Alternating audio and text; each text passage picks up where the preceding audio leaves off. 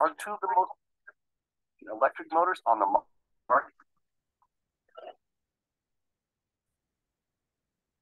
Well, the perek shvi. Brisa. Be pleasant in your when you come in. Pleasant when you go out.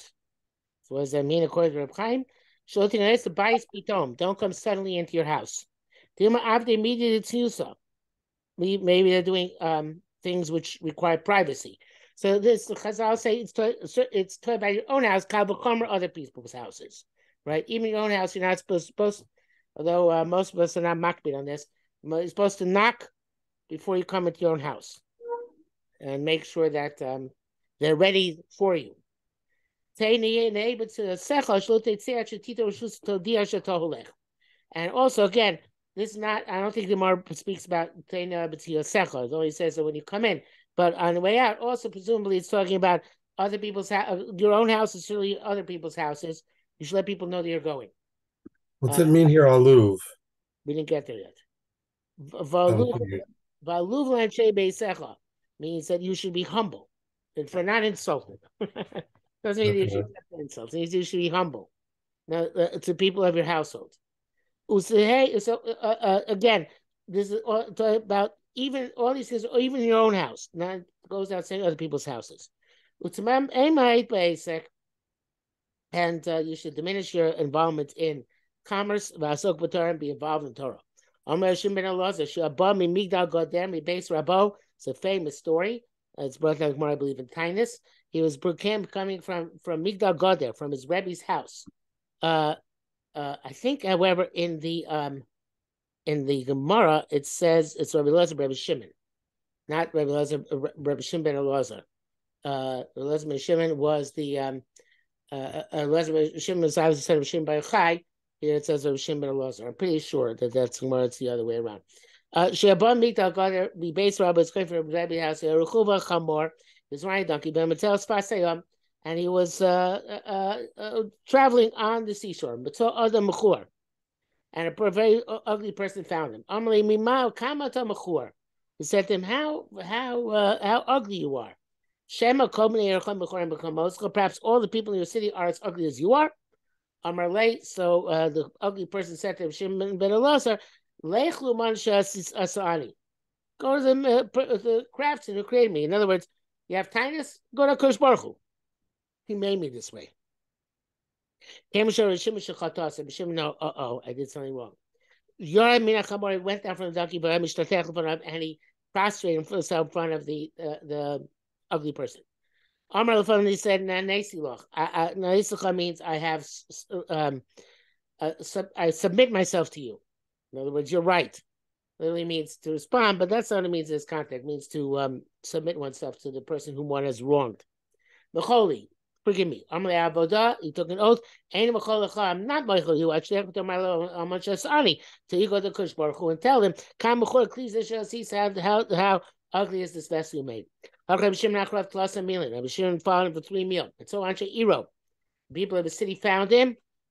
People of the city eventually see where Rabbi Shimon ben Elazar lived. Shalom Alecha Rebbe.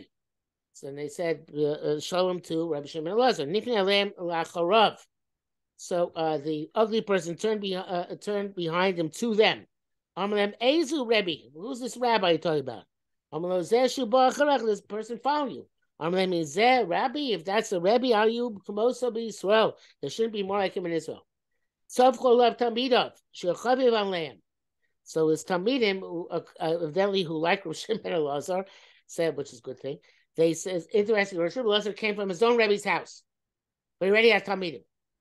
So he said he already a person of stature, right? Mm-hmm. So the what do you they shouted at the ugly person, said, what do you do to you? He said, Kachasali. This is what he did to me. He was still forgiven. In other words, despite the fact that he wronged you, you should forgive him.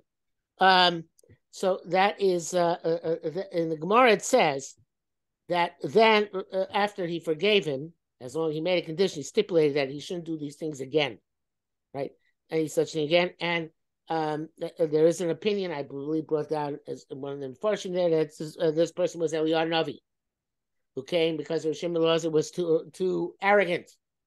So he said, you gotta calm down here, right? You gotta be less arrogant.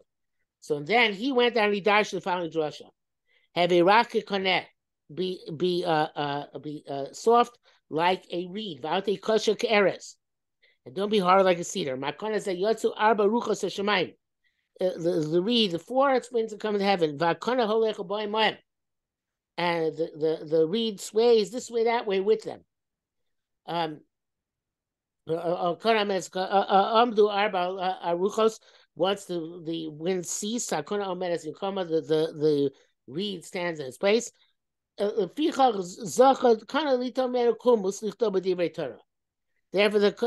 a Kana would merit it that a pen should be made out of it to write the Torah. So it's assumed that sometimes I guess that a Sefer Torah is written with a quill, it's written with a reed pen. So the reed becomes the pen for writing the Torah. So this is being aloof. In other words, you asked about aloof before. Aloof, and before it's actually Meseches, but of course other people as well. You have to go with the flow, and you have to not be arrogant. Eres enokain. Cedar's not like that, even though it's a strong tree. If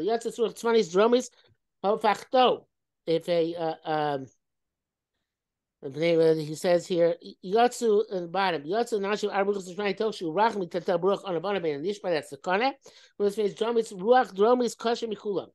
The southern wind is most difficult. The Tsonis Mishamesh Sima, the north one comes together with it normally, Umetekis also, and sweetens it. In other words, diminishes its destructive effect. Shmalakain, if not, Enelom Miskam Filusha Achas, not the world not be able to exist.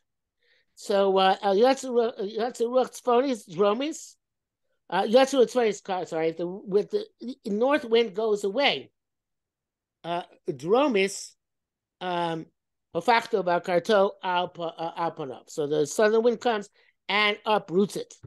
Masa Boshel Eres Zeh. What happens with the cedar tree? Not only that, Boil of Satotin, wood choppers come, a Satin bone, they chop it, Musakim Bobatim, and they use it to make roofs of houses. The Bashar Masiyah Sobu'ur. And the rest of it they ignite with fire. So in other words, it's not. I'm not sure what. I guess it's not as a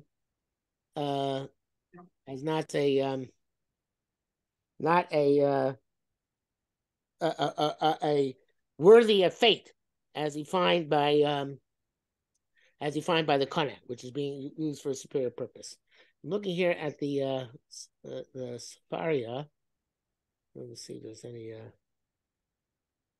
I don't think they say anything significant here in the notes, but it is Tanis 20a. Let's see what's in Tanis 20a.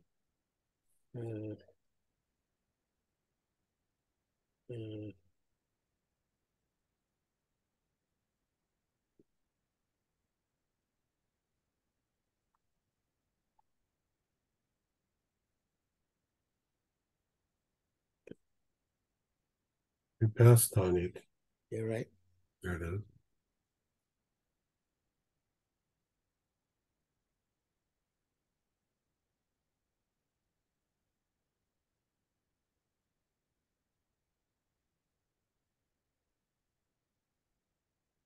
Yeah, here, see, it's Rabbi Lezer, Rabbi Shimon. Mm-hmm. Yeah, so those came from Migdal Gdor, and he says so. He said, "Daito Gaslam Neshlam had Torah Arbe." He was arrogant because he was a lot of Torah. And then this person, the ugly person, says this. Whatever he said to him, etc. They said to be Michael him, and he said he's be Michael them because as long as he won't do this in the future.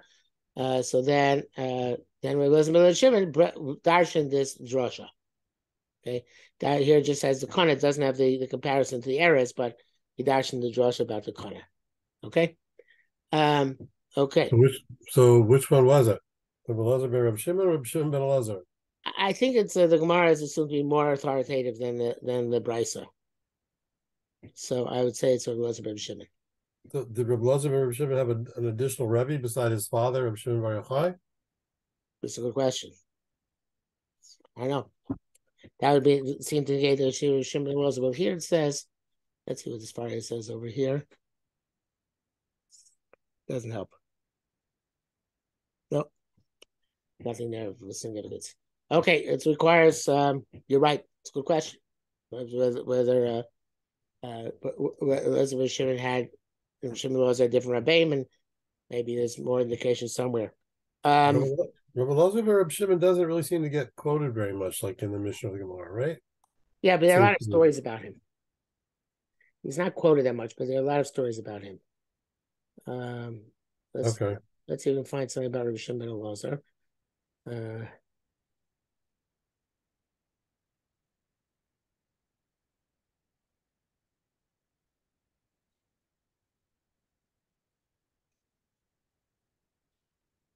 So,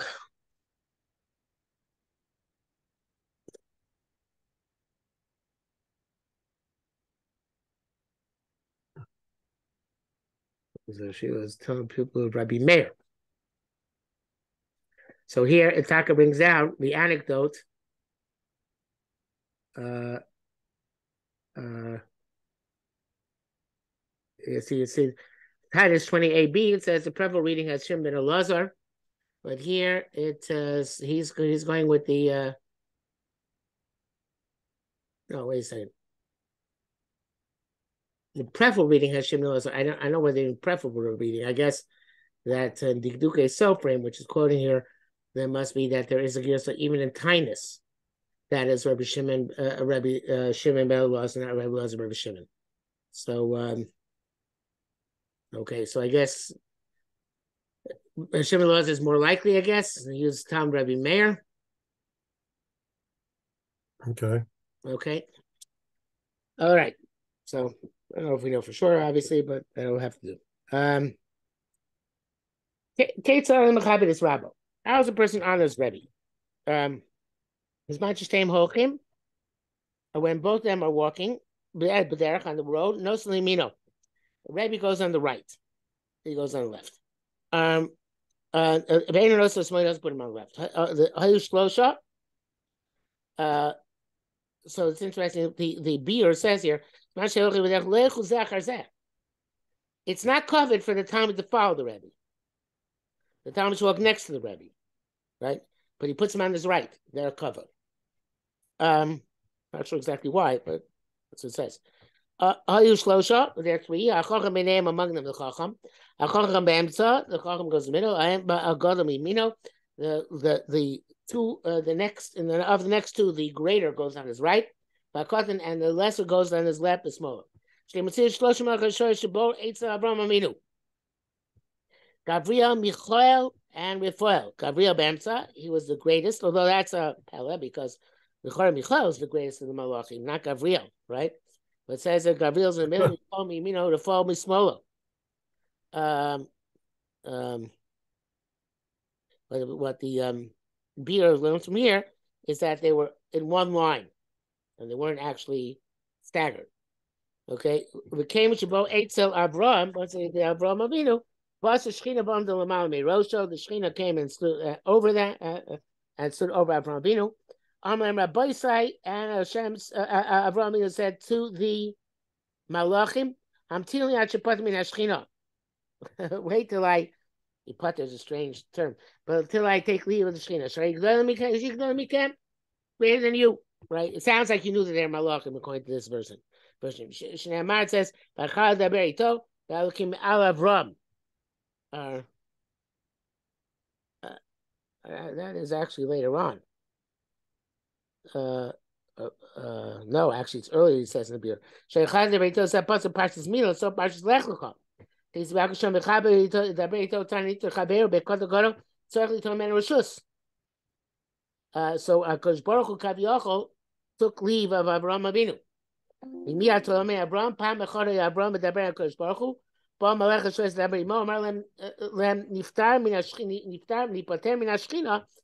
say the Shechina Shigdol Mikem Tchila. No, so he's saying that Avram took leave of the Shechina. כיוון שדיבר כל צורך, אמר לפני בושם צריך אני לדבר למלאכים.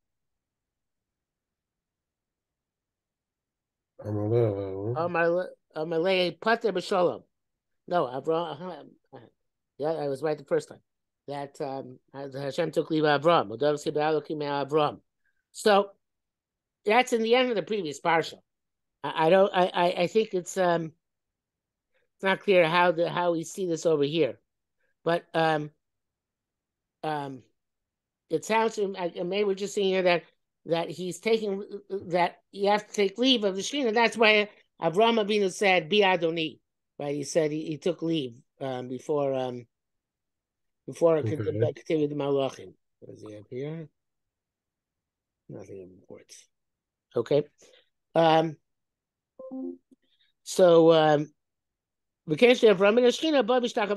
he took leave of the Shekhinah took leave of him. So he came back down to the Malachim. They brought them on the tree. He said, Avolot, Ma'amar Linus Lo says the opposite. It's a famous drasha. Linu Rachtu Alechem Ishkamten. He said the opposite, which Chazal say, of course, say that he was not so makar about Zara, so he didn't make them wash their feet before they entered his house. No, the others say it's not critique of Lot. He was smart. If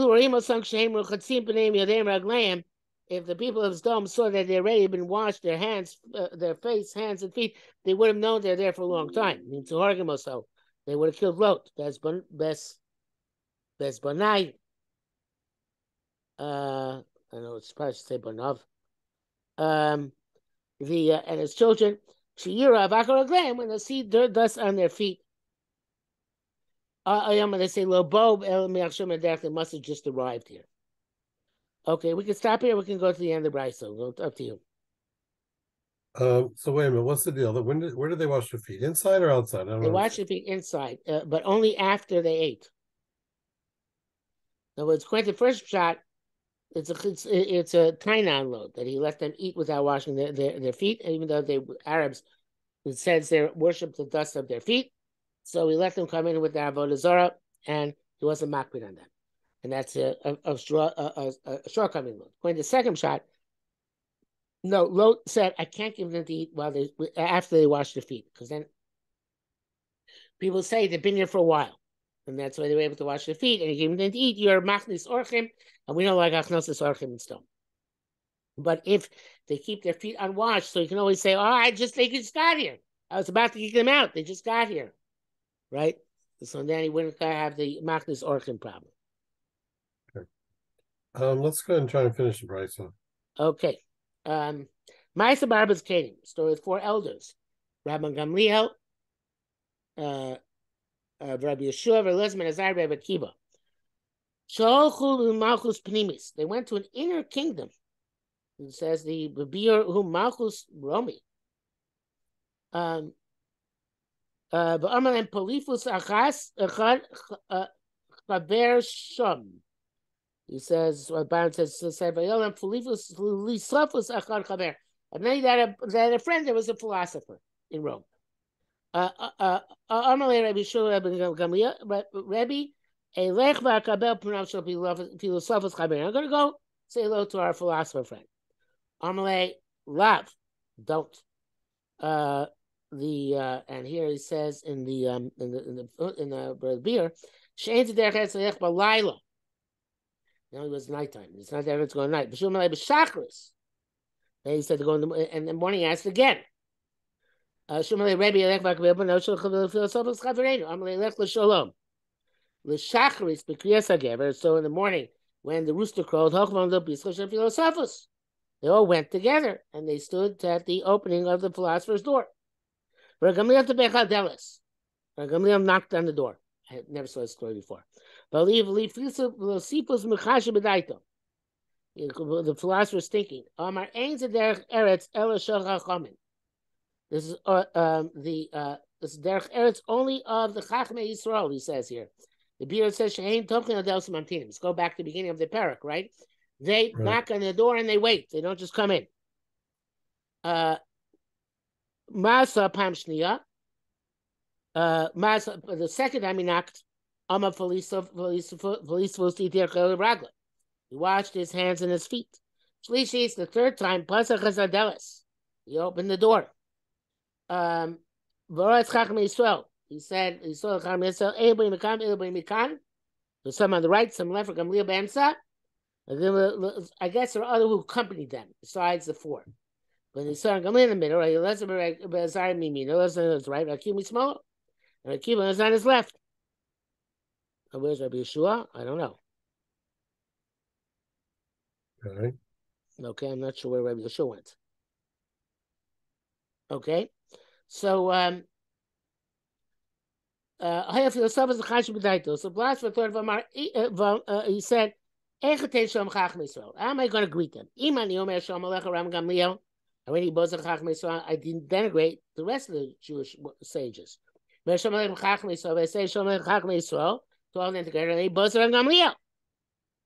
So I'm stuck. So when he reached them, he said, Shalom Aleichem Rav Gamliel Baruch. Said, peace to all of you and to Rav Gamliel at your head. He says, although that's a story where we see the Rav Gamliel in the middle, we don't learn out from Rav Gamliel, but learn for Kodesh Baruch Hu, L'madu Shachacham Be'emtza. Shneimar says, so Isi Hashem Yoshev Akiso, V'chol Tzva Shemaim Omi Elah Miyamino Mismola. And the nevuah of, I don't know, this nevuah this was, but whatever it was, he says, so Hashem in the middle and the heavenly host in the right and left.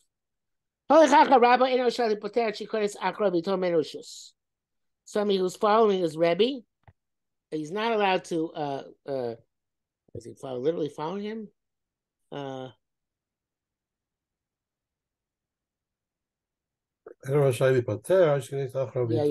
okay, so can't just leave his Rebbe without asking right. permission to go. Yeah. So